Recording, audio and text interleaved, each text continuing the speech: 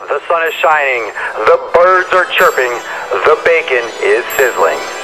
Welcome to the Daily Swole.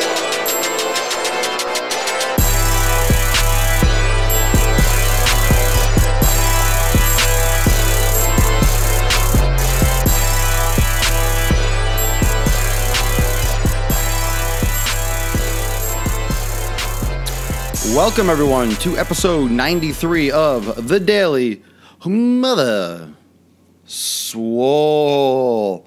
Flashing around. Why, thank you, Sassy McTits. Thank you for the birthday wishes. It is my birthday, and today, we are going to discuss the tale of two six-packs. One here, and the other is right down here. So I think this is the first time officially alcohol has made its way onto the Daily Swole. It makes it onto the live broadcast quite frequently, along with other debauchery, but I think this is the first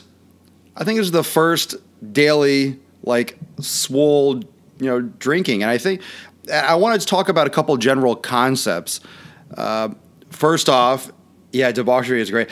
If you didn't see my Daily Swole yesterday, in my opinion, that was the best episode thus far, number 92. So if you haven't caught that one, please go on my YouTube channel, check it out, give me a like. I'd appreciate that. Watch that. It was a great episode. I really enjoyed it. And the funny thing is, I was out by the pool yesterday and I was having a beer. I wasn't getting wasted. I was having a beer. Although I did bring 6 down with me, just in case, just in case. And I was drinking one, and I was listening to my podcast, because I often listen to my podcast to just listen to, I want to hear what you all hear. So I listen to the podcast. That way I can, listen to maybe certain words I'm saying, or I didn't explain that properly, or I'll do better next time, this, that, and the other. And I wasn't going to work out, and I got motivated by my own podcast. The one that I did that day. I listened to it, and I'm sitting there like, fuck, I got to go work out. And I had a great workout. I listened to my own material. It was great. It was so motivating, and it was so on point that it got me out of laying by the pool with beer, and it was good. It was good. It was good stuff. So here's what I want to do. I know it was absolutely sick. It was crazy, and I had a sick workout. I put it on Periscope. It was great. It was it was great. Just a feeling like, man, I'm sitting there, not that, I wouldn't have been just as fine just sitting there, but I actually got motivated. I'm fine with both. I'm not a hypocrite or anything like that. I would have been just as fine just staying and relaxing and having some more drinks. So I want to go over a couple of points, and I think there's this, I wouldn't say call it a disconnect, but there are these two sides with exercise and alcohol. There are two conflicting, it's two teams, it's black and white, it's bearded and unbearded, it's muscular and it's not so muscular. There's two teams, there's two sides, and I feel like it's if you have alcohol, you can't be fit, or it just feels like they're both really, they're not interconnected. It's you can't have one without the other. Now, I'm not a big fan of everything in moderation. I feel like that is a cop-out. I feel like that's an excuse. I feel like people use everything in moderation as a means to, get away with things or do extra bad stuff because, everything in moderation, I'll do this. I mean, you're not measuring anything. You're just doing, it's for your conscience. It's everything in moderation for my conscience. But that's not really how you should be going about it. Moderation in terms of, creating habits, creating good habits. That's a great point. That's a great word. Habits. Habits are formed over weeks, months, years. And I never drank excessively. I've had my nights. I think everyone pretty much has when you're first learning what alcohol is, or you're having a celebration and you drank too much and you had one of those shitty feelings. But I never binge drink. I never did that really, and I don't do that now, that's for certain. So having a couple here and there is really harmless, but my purpose of me talking about this is because, I'm lean. Yes, I have a six-pack. Yes, I eat a lot of junk. I push the boundaries. I could eat healthier. I could be tighter with my own nutrition. I just don't care. I just don't care enough to be a little bit leaner. Why? You know, it's going to sacrifice for me too much enjoyment, too much brain space. There's no need for me to get a little bit extra shredded. And generally, when I'm in a positive mood and I'm more upbeat and I'm feeling great about things, I start to lean out. I'm very connected mentally. I'm very connected mentally in terms of like my muscle development and the way I look to it, the way I feel. And everyone's different. We're all connected that way in a sense, but I feel more connected in that sense than maybe some of you. When I'm positive, when I feel great, when I feel in a good mood, when I'm happy, when I have a positive outlook, you know, I have better pumps. My muscles look more full. It's just everything. And of course, your lens is different. Yeah, when you look better, you feel better. And then when you feel better, you look better because you look better to yourself. So I take liberties. And I'm never saying do exactly what I do to get the way I look, because you'll never look like me. You're never going to look like me. And I'm not saying that you can't see a lot of results, but you're going to look like you. You're going to look like the best version of you. You'll never look exactly like me. You'll never have deltoids and biceps exactly like me. Hell, in people's opinions, it could even be better. You could look even better than this. I mean, that's so subjective. But you'll never look exactly like me no matter how hard you try, because we have different muscle insertions, different genetics. We've been lifting. We have different background, different history, different ethnicity, different things in our life. So when you're trying to do something, when you're trying to make a change, you do have to be more strict. That's kind of what I'm saying.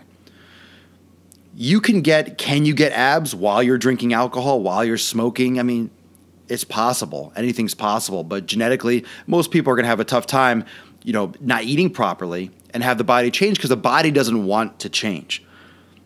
Understand this. The body doesn't want to change. It's just like how you don't want to get out of your routine. You don't want to change your routine. He is very handsome. Fucking God. You don't want to change your routine. Your body does not want to change. Your body doesn't want to do anything different. So to lose weight, to build muscle, is effort. It's work. It's challenge. Yeah, I look like Jesus. I turn beer into muscle, though. Not that pussy that turns water into wine. Who the fuck wants to drink wine? Damn! Beer into biceps. Bam! So, in terms of what you want, if you want to change, you have to be strict. I was having this conversation with someone who might be interested in doing some personal training, but her mind's not in the right place. You need to really be strict. If you want to, right off the bat, it's like, well, you know, I drink some wine. But I can have a glass. You know, I drink a little bit too much alcohol probably. And she was telling me, I'm like, yeah, well, if you want to see change, you have to be strict. She's like, well, can I have maybe one glass? If you're already looking for a way out, for a cheat, for a way to cut corners before you even start, you're already screwed. People look for that. They look for this, they already look to cheat before they're even on a roll. You know, you start a diet. It's like, I start a diet, but I can have one glass of wine after dinner. So I'll do my workout. I'll eat this, and then I'll do one glass of wine after, just one. It's like you're already saying, okay, how shitty can I eat and then hopefully see results? It's hard enough to get results, people. It's hard enough to see change. Get that through your head. It's hard enough. It's hard enough. It's hard enough to see results. Cut the wine, cut the beer, cut the alcohol, cut it all. Maybe TMK, maybe. Just get rid of it. You don't need it. It's certainly more of a chance of it hurting than helping, that's for sure. It's just stuff that most people don't need because it's sugars that get absorbed quickly. And here's the problem. Your body needs to learn how to metabolize food. Your body needs to learn how to handle its hormone balance. Your body needs to learn where calories go, where they're taken from, and where they're going to be used in the body to rebuild muscle tissue. Your body has to learn that.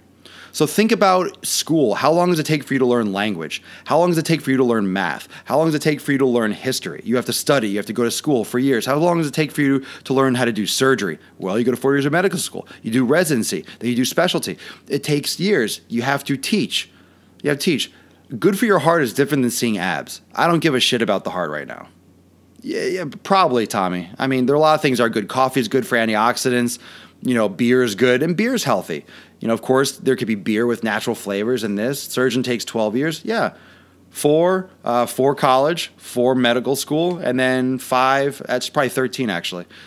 I think 5 residency. Or who cares? I mean, off topic. But yeah, there are things that are good for your heart is different. That's a different concept. I'm not saying doing things that are good for your heart are bad for you. Of course they're good. But I'm talking about seeing results like physical change. I'm talking about seeing physical change rather than, okay, is this good for my skin tone or my elasticity? I'm not talking about that. So it's good input. So you're trying to cut corners before you even start. Your body needs to learn how to metabolize. It needs to learn how to balance insulin. It needs to learn how to regulate itself. And if you're already giving it information that's false from the beginning, it's going to be really hard to stay on track. It's going to be really hard to bring and rein that shit back in.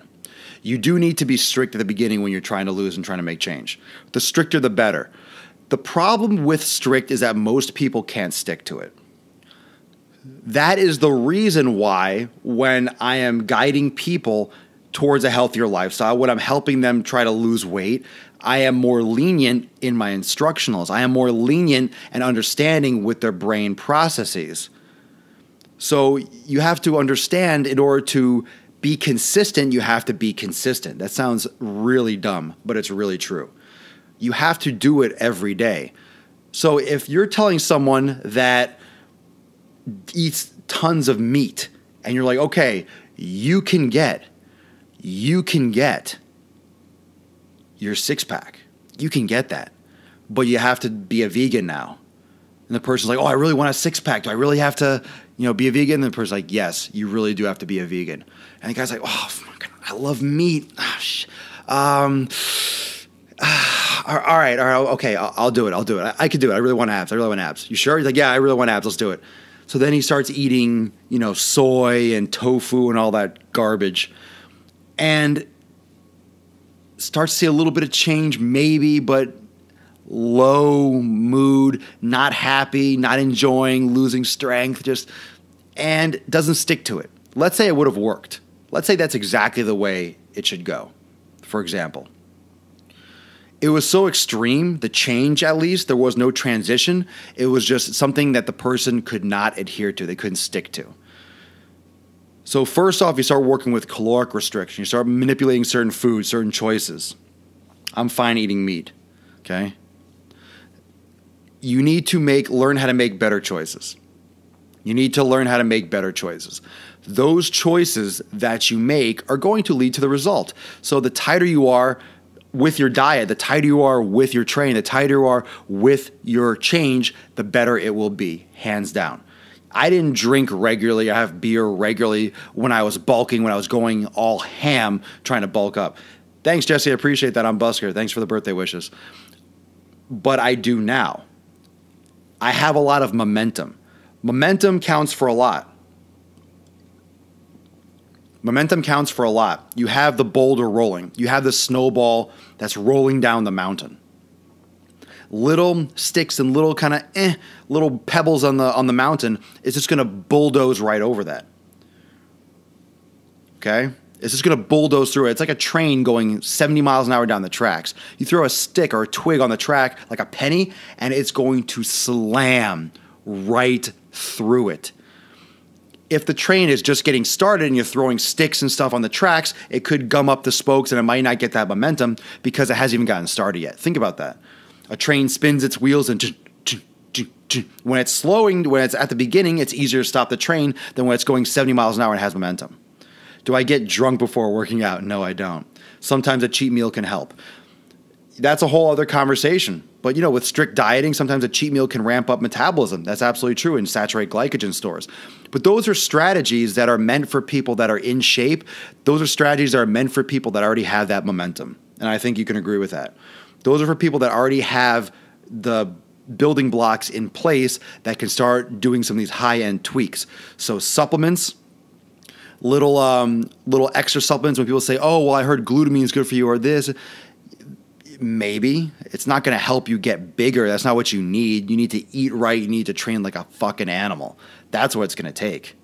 That's what it's going to take. And that's what yesterday was all about. It's the hard work. People are looking for the quick fix, the pill, blah, blah, blah. You've heard this 1,000 times. But it's more than just that. It's more than just a quick pill. They're looking for the easy way, looking for the cheat. They're looking for half the effort. Or they're not doing the research or putting their time in to put all the effort in. So in a tale of two six-packs, the six-pack being the beer, and the other six-pack being, well, actually my 10-pack, because I have 10 packs. But you need to be consistent and you need to be strict. You need to get that momentum. You need to get that bulldoze. You need to get that bulldoze effect. You need to get that snowball effect. You absolutely have to. If you're not getting that snowball effect, you shouldn't be cheating. You don't deserve it. You haven't earned it. You haven't earned the right to cheat. Thank you, El Capitan. I appreciate it. You haven't earned the right to cheat. You just haven't. You do have to earn that right. And you don't have to earn it for me. You don't have to earn it for society. You have to earn it for your body. You have to earn the right to start throwing shit in the path. So why are you putting X, Y, and Z in your mouth? Why are you putting that in your mouth? Is it helping you? Is it hurting you? Yeah, do fucking work. Do the work. Don't look for the out at the beginning. The tale of two six-packs is a lot of hard work. Is a lot of hard work. You saw me work out yesterday, but also I'm not drinking 20 beers.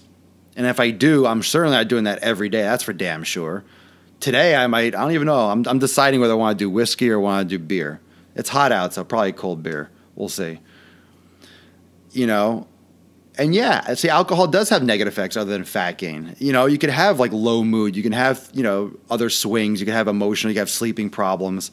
You know, it affects, you know, hormone levels that can affect hunger, and it's dehydrating because your body, you know, flushes more of the body's water into the kidneys because the alcohol inhibits hormones that help reabsorb water into the body. So the problem is that's why you pee so much when you drink. It's not that you're peeing out the liquor you're drinking. It's that the actual liquor is inhibiting hormones that regulate water levels in the body. So your body is sending more water to the kidneys than it should to urinate. So you're actually peeing more than you should be peeing. You don't have to go to the bathroom that badly, in other words. You're peeing out water from the liquor, the beer, like the water that's in the beer. You're peeing out that water, but you're also peeing out extra water that you need in your body. So you pee out too much. That's why you get dehydrated. That's why you get headaches. That's why you get hungover and stuff like that. That's one of the reasons. So if you didn't know that, it's really interesting. That's why you get dehydrated, because the alcohol interrupts hormone levels that regulate the diuretic hormone that regulates water regulation in the body. So you pee more than you should. You get rid of necessary water in addition to like the water from the beer and stuff. Okay. So if you're drinking alcohol, the only thing that gets rid of, you know, water doesn't help you become less intoxicated. Time does. So if you're drinking liquor, let's say you're drinking a lot, you know you'll be drinking at least, you know, consistently all night, have a glass of water in between. You're not going to sober up. It's just going to help you stay hydrated and you'll have less of a hangover. People think that drinking water while they're drinking alcohol, oh my God, I'm going to get sober. We think water is like a magical sobering drug. No, it's going to help you have more water in your body. You won't get as hungover. The alcohol is still going to have its effect on your body. The only thing that gets rid of being drunk is time for your body to, you know, process the alcohol, the liver to filter it. So that's a trick right there. If you want to drink heavily, just drink water with your stuff. So should I drink beer or not? It depends, man. It depends. So let's just break this down. Let's wrap this up. Can you have abs? Can you be fit and drink? Sure. Are you where you need to be to do that? I don't know. Are you where you need to be to drink alcohol with your training? I would be careful drinking on days when you don't work out. Use it on days when you're increasing your carbohydrates, let's say after a workout. You know, but here's what it comes down to. Are you happy with where you are? Do you have the body that you want? Remember, I'm not judging you. If you want to be 300 pounds overweight, that's your life. And you want to drink, that's fine. You're probably going to die in a couple years, but that's up to you. That's your life. I can't hold a gun to your head. I'm not going to pressure you. You do what you want to do. It comes down to, are you pleased with where you are? You could have a beer post-workout. Yeah, I've done that. I've drank wine post-workout. I drink a beer after a workout all the time. I like to. Well, 300 pounds overweight. Well, people are 400 or 500 pounds sometimes. So are you happy where you are? Are you happy? If you're happy where you are, then have a beer. Enjoy. If you can maintain where you are and have alcohol, and you notice that you can maintain your figure and you feel good, then drink if you want to. It's your life. It's your life. But if you're not pleased with where you are, stop trying to cut corners when you're not even there yet, because it will inhibit you. It will block you. It will gum you up. That's all I'm saying. Yeah, I drink, and you see me drink, and I talk about it because I'm pretty satisfied. If I wanted to really get leaner, and I say that sometimes. Remember yesterday I was saying people want to want things? It's not wanting, it's wanting to want. They want to want things. So I tell myself sometimes, man, I want to get leaner. Yeah, I'm going to get really shredded in the summer, and I'm going to get really lean. I look in the fridge, I'm like, oh, there's beer. I'm like, fuck it, I'll have a beer. That's all right. I don't really want it, because otherwise I would do it. I've done it before. I could be really strict. I don't have to have ice cream. I don't have to have, as much candy as I do. I don't have to splurge when I splurge. I don't have to. I don't have to drink a beer. I don't have to. I'm not addicted. I don't have to. I do it because I want to, because I don't really want to get leaner. I don't really want to. I'm like, oh, it'd be nice, but right now I'm not willing to put in the work. I'm distracted. I'm not focused. I don't really care about getting leaner than I already am at this point. There's really no need. I mean, you guys see me in the gym, like my abs are popping out. Like, what am I trying to accomplish? Like, what am I trying to, I'm not getting on stage. There's really no reason for me to get leaner right now at this point. There's no absolute need. And if I wanted to, give me a week or two, and I could make a big difference. A few beers, like one or two, before a workout, one or two. I had one yesterday, but it was like an hour before, because I was out by the pool. I had a beer, just one, and then I had pre-workout. But here's my point. If you're happy with where you are, then enjoy it. Enjoy your life. If you're not happy, then buckle down, understand what you really want, and if you really do want it, then cut the shit that doesn't serve you and get it done. That's simple. Cut the shit that doesn't serve you and get it done. The tale of two six-packs is simple. You can have a six-pack and you can drink if you can have a six-pack and drink. How's that for an answer? If you can get away with it, you can do it. But it's much better to try to go for the six-pack and go for the lean first, and just add it into your macros. Add it into your macros. Don't overdo it. But stop trying to cut corners. Stop trying to throw things in your path before you have the momentum to even get to that point. If you're not there yet, if you're not where you need to be, if you're not where you want to be yet, you don't have a right to start cutting things short, to start, cutting corners, start throwing things in the path on the way to your goal. Because guess what you're doing? You're throwing things in the path on the way to your goal. So think about it. When you eat, when you drink, ask yourself, every time you take a bite, every time you take a sip of something, is this helping me? Or how is this helping me? Not, is this good for me? How is this helping me?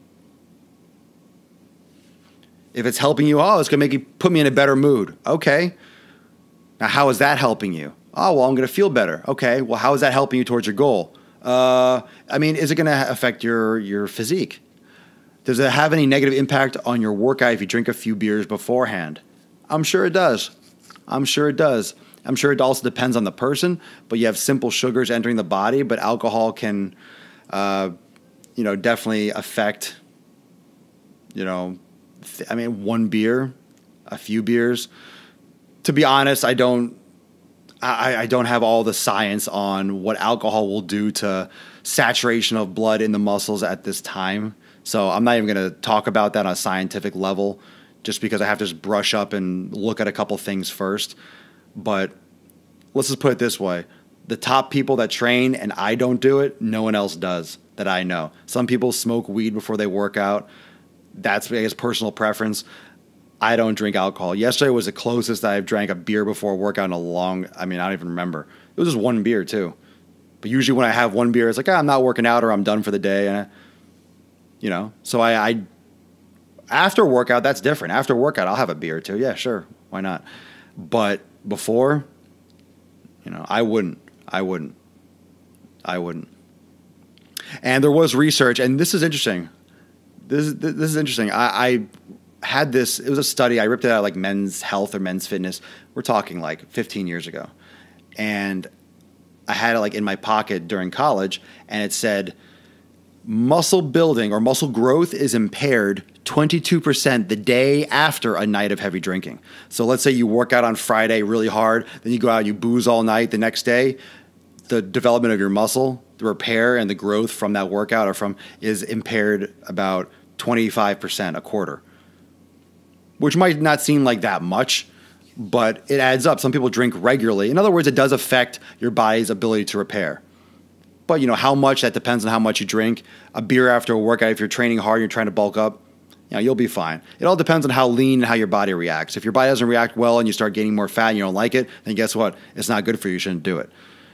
But if you could have a six-pack and you have a couple beers and you can look really lean, why the fuck not, right? Enjoy. If you can get away with it, you can do it, and you're healthy and you look the way you want to and you're happy, it's your life. Live your life. Enjoy it. But if you're not where you need to be, you need to tighten shit up and stop making excuses and fucking get it done. Because cutting corners or trying to plan cheat meals before you even have the thing that you want is you're just slacking. You're just slacking, you're making excuses, and you're bitching out. You're afraid. You're afraid to put in real work. And you know what that means? Just like yesterday's podcast and yesterday's Daily Swole, you just don't really want it. You want to want it. You say you want it, but you don't really want it. There's nothing wrong with that either, but just don't lie to yourself. Thank you, everyone, for joining me on my birthday busk, my birthday swole. I am 33 years large and still gaining. And just so you know, like early 30s is really when you can start building the peak muscle. One of the reasons why my muscle's starting to carve up, and I realize this lately, and I'm just getting really fucking definition, shape, is because it's all those years combined. It's that compilation of 5 years of training, 6, 7, 8, 9. That's why a lot of Mr. Olympias, they get bigger and more hard because they get muscle maturity. So the more you lift and the longer you lift, the muscles get more dense and more hard and more cut and more separated. So I'm super amped. 33. Right now, people peak in the 20s. I'm peaking now. Like right now, I'm in the meat of my gains. So the next few years are going to be absolutely sick. So I'm saying this is the body, and this is why I do a lot of yoga, and this is why I don't push myself, and this is why I take care of myself, because right now is that turning point where I'm bulking and I can still see a lot of change. I'm setting it up for the rest of my life. I'm not deadlifting 500 pounds anymore. I'll do 315 stuff. I feel like it. I'll go heavy, but heavy relative to what I do. You don't need to do 500 pounds. People that keep on doing that shit, those are the ones that have canes and walkers and they're jacked up the rest of your life. Don't be stupid. That's a whole other Daily Swole. I got a couple Daily Swoles more. That's just, don't be an idiot. Don't be an idiot. You don't need to be that 45-year-old guy deadlifting 500 pounds. You're going to be in a wheelchair and I'm going to be running circles around you. So just be smart. But this is the peak. Well, these are two peaks. Everest and K2 are here for the show. Oof. Get some good lighting on Periscope. Am I right? Or am I really right? Yeah, I look fantastic. Look how enormous I am. I'll say for a few minutes after on Periscope and Busker. See you tomorrow, 12 noon Eastern Time. Double deuce. Peace out.